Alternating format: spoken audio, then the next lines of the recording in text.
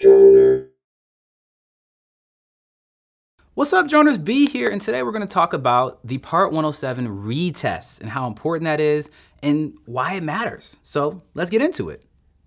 All right, so first of all, when I first took my Part 107, I actually took it the very first week it came out, and then I failed it because I didn't study for it. And then I took it 2 weeks later because you have a 2-week, thing that in between the time you can take it again. I took it, I passed it with flying colors because of remotepilot101.com. They are amazing. Thank you guys for helping me study. But when you took it, it says that your license is only good for 2 years. And the FAA didn't really say what would happen after that 2 years. And that 2 years came up rather recently, and I had to retake it. Well, I chose to retake it because I had put a reminder in my calendar that I needed to retake it. I went to the facility and I took that test, and it was very different than the original test. But the first thing you should know is that your license does expire, even though your license doesn't have an expiration date on it.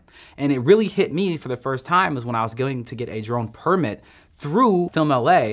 They actually require that if your drone license has a date of issue that is older than 2 years, you also have to give them, on top of your drone license, you have to show them your certificate of approval that you have gone out and taken the test again and re-registered and you are still current. So it actually has directly affected my life as a professional drone pilot, and it'll affect yours if you don't take the test. So let me tell you guys a little bit more about that.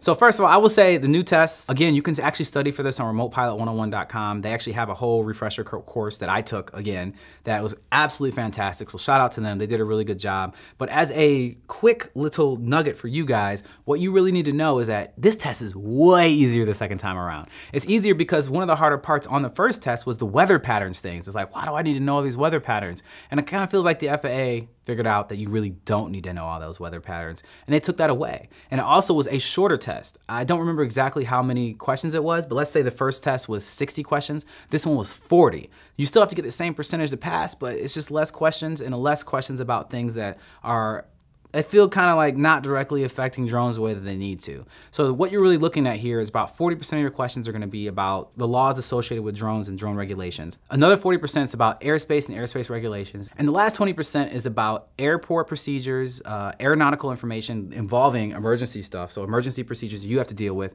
and pretty much like high stakes situations, like pretty much something's going wrong, then how do you deal with it? How do you make decisions in those points?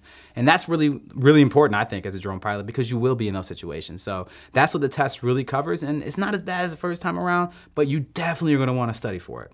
Some other new things that are actually happening with the Part 107 and what's going on is that it looks like the FAA is doing their best to be able to allow bigger companies to actually start doing drone deliveries and use drone more for like mass commercial use. So they are allowing drone pilots or drone companies to be able to do things past 55 pounds and pretty much stretching out or relaxing the regulations on them to be able to do research and development on new types of drones and new types of drone systems. They're also allowing drones to fly out of line of sight and be able to carry payloads commercially, which obviously, looking at you UPS, looking at you FedEx, looking at you food delivery, or maybe Uber, whoever wants to do it, I don't know. But we do know that the FAA understands that this is something that is pretty much inevitable, that they need to allow some kind of drone deliveries to happen. So right now, those laws are starting to be relaxed to allow that to happen.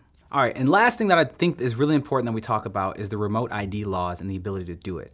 Now, I know that DJI, which is also the biggest drone company in the world, has been lobbying the FAA and other countries to be able to be the forerunner when it comes to the technology involved with the identification or remote identification of drones.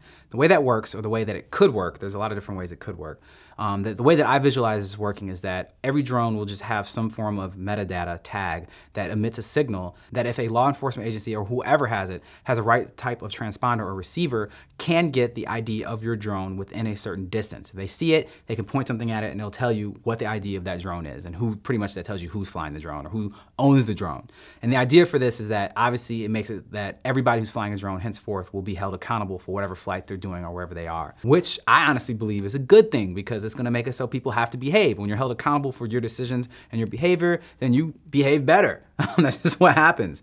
Obviously, there can be a lot of problems with that, like who has access to that receiver, how do we put these transponders on it, who's responsible for that, and obviously who's gonna pay for all of it. So these regulations are definitely going to affect commercial pilots. It's gonna happen, it's coming, it's not a matter of if, it's a matter of when. The real questions are, will they affect recreational pilots? Because recreational pilots right now are not able to be regulated by the FAA, but that all can change because the Senate can rewrite the laws. So we'll see what happens. I'm eager to see it, and we'll keep you informed as we learn more.